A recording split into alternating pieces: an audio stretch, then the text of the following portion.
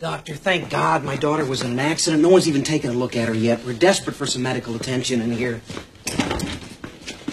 Would you mind?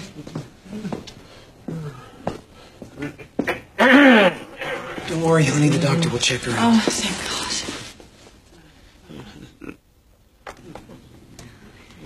Mr. and Mrs. Langley, any kind of damage to the brain is a very sensitive thing to observe, so maybe we should just step outside and give the doctor a little room to work. The first nurse said we shouldn't think of it as a coma, but more like a deep sleep. Yes, that's sort of true.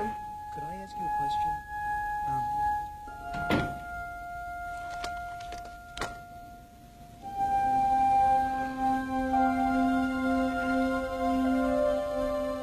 Jennifer, wakey, wakey, breakfast's ready. Jennifer. What time is it? It's almost 2. Can you turn the clock back about 12 hours for me? Sure.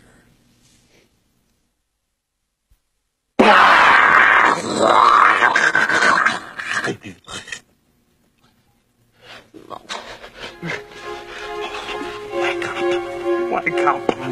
Wake up. I don't know what to say about Payne. He's clearly a Force 10 disaster area, but God help me. I like him. Now, having said that, there is no reason in the world why any of you should ever have anything to do with him again. Mom!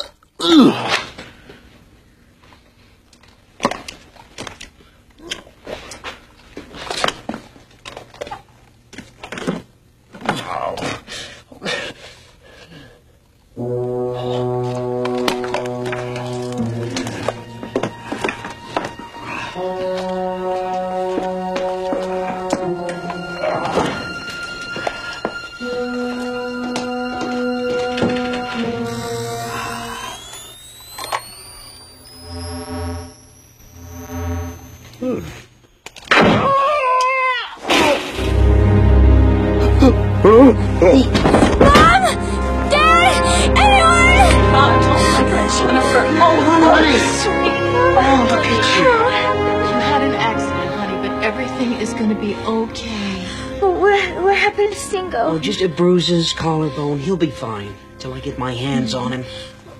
Hey, doctor, where are you going here?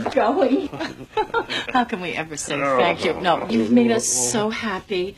Tell us, what can we do? We'll do anything.